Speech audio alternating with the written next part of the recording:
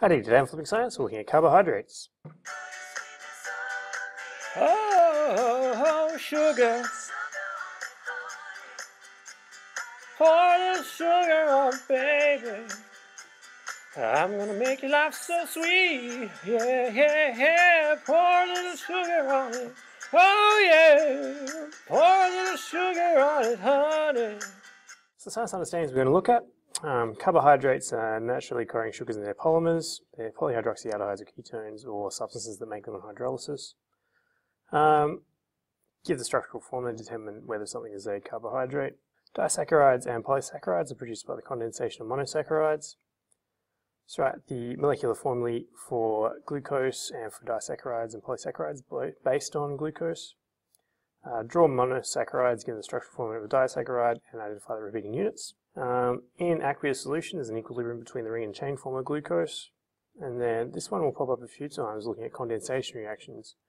When you have two organic molecules reacting and you get a small molecule coming out, usually water, that's called a condensation reaction.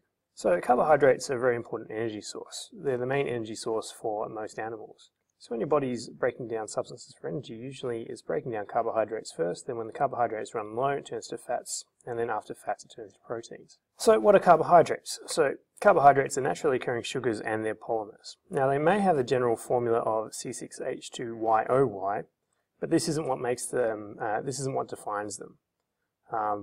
We'll have a look at examples where this is the case, but there are also examples where they aren't. So some examples of some common carbohydrates are glucose, which is, like I said before, the main unit of sugar that your body runs on. Sucrase is what's behind here. This is table sugar. Table sugar is made up of sucrose and a fructose molecule joined together. The key definition of carbohydrates that we're going to use are polyhydroxyaldehydes or polyhydroxyketones, or substances that produce these on hydrolysis. So this is the definition that you need to remember. And let's have a look at where that comes from. So here we have a substance that has an aldehyde group at the end, so C double bond OH, that makes it an aldehyde, and then it's polyhydroxy because there's lots of these OH groups. An OH group is called a hydroxy group, or hydroxyl group. So this is a polyhydroxyaldehyde. This one here has a ketone group, so there's a C double bond O in the middle of a chain, but it's also got hydroxyl groups around it too, so 1, 2, 3 hydroxyl groups.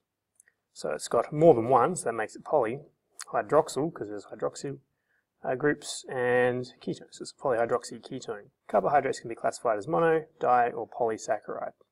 A monosaccharide has one ring of sugar, a disaccharide has 2 rings of sugar, and polysaccharides have more than 2 rings of sugar.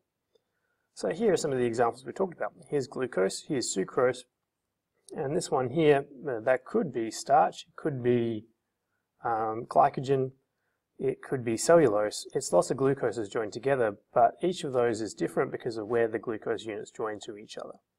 But it's definitely one of those 3. So let's look at molecular formulas. If something's a monosaccharide, generally, but not always, it has a formula C6H12O6. If you join 2 of those monosaccharides together, you get a disaccharide, and disaccharides usually have the formula C12H22O11.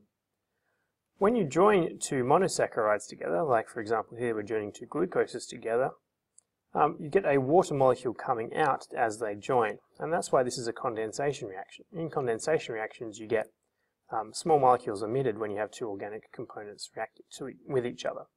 So in this case our 2 glucoses, when they join together, there's an H here and an OH here. Now it's from one or the other. 2 H's and an O break off, and we join together those 2 glucose rings. In this case, we're making maltose. 3, 2, 1. So let's talk about polysaccharides. This is starch. So starch has lots and lots of these glucose repeating units joined together at a particular carbon.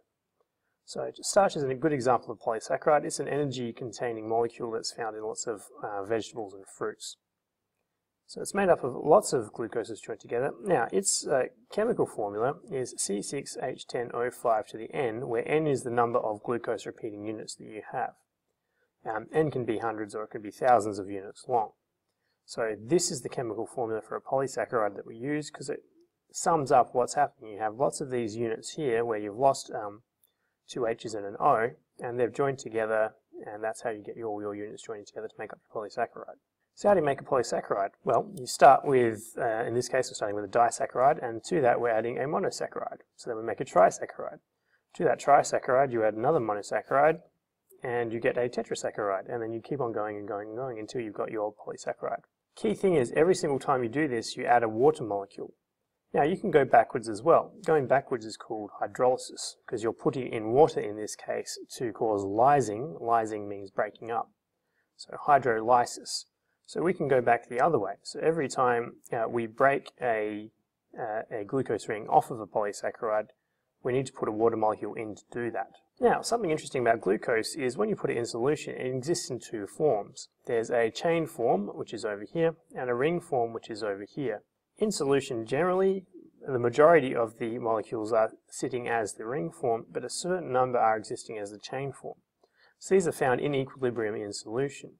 So when in solution, you have this aldehyde group that's forming at the end of some of the glucose molecules. And what that means is some of those glucose molecules react, the ones that have the aldehyde group present, will react as an aldehyde. That means they'll react with Tollens reagent, for an example. So some recipes for showing off the Tollens reaction use glucose as the substance, the aldehyde that's being oxidized.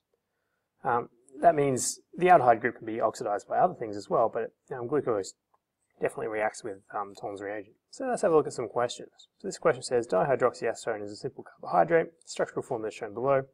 Explain why dihydroxyacetone is a carbohydrate. So to be a carbohydrate, a substance needs to be a polyhydroxyaldehyde or ketone, or a substance that produces a polyhydroxyaldehyde or ketone on hydrolysis. So in this case, it is. We have a ketone group here, so we've got a carbon chain, we've got a ketone group in the middle, so that's check. Then we have two hydroxyl groups here, so that's more than one, so that makes it poly, so this is a polyhydroxy ketone, and that's why it's a carbohydrate. So the next question says, the carbohydrate sucrose is extracted from cane sugar. The structural formula is shown below. State the molecular formula of sucrose.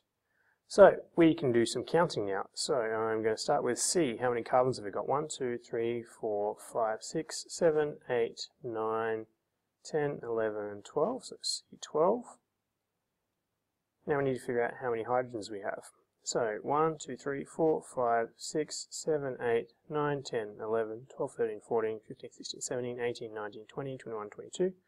C12H22O.